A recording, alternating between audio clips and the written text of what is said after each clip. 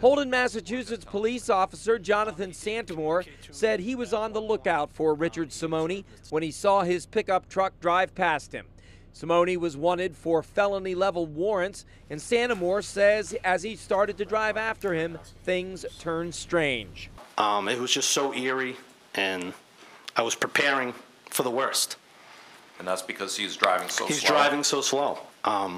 Like I said, I figured if he was going to get away and wanted to get away and wasn't going to stop, he was going to hit the gas and he was going to go. Santamore was the first officer to start chasing Simone, a pursuit that often topped 100 miles per hour and lasted for more than an hour from western Massachusetts to Nashua, where it ended on a dead-end street.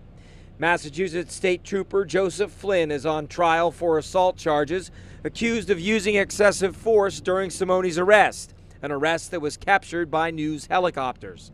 All of the police officers who have testified so far during this three-day trial say the entire event was dangerous and intense. You don't seem to be the type that's going to be afraid of a lot, but were you apprehensive as you're in that pursuit? Yes. Nashua police officer Joshua Treffry says he saw Trooper Andrew Monaco throw the first punch at Simone, but he couldn't make out much after that. You didn't see any contact beyond the swarm you've described with respect to Joe, right? Correct. Monaco pleaded guilty to assault and is no longer working in law enforcement. He is expected to testify in this case. Reporting live in Nashua, I'm Andy Hirschberger, WMUR News 9.